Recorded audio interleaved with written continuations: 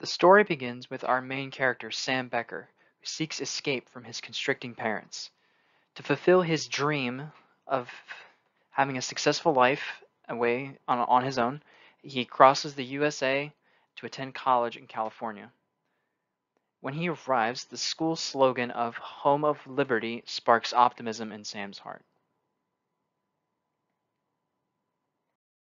As his classes progress, Sam makes new friends in Danielle, a fiery political science major, and Alan, a mild-mannered biologist and a birdwatcher.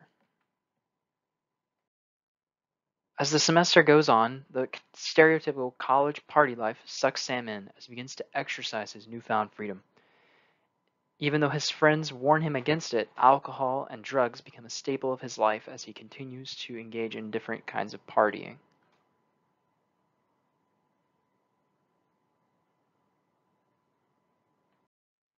Things seem to be going quite well for Sam with his dream of becoming his own independent person when suddenly, on March 11th, 2020, the country goes on lockdown after COVID-19 was declared a global pandemic.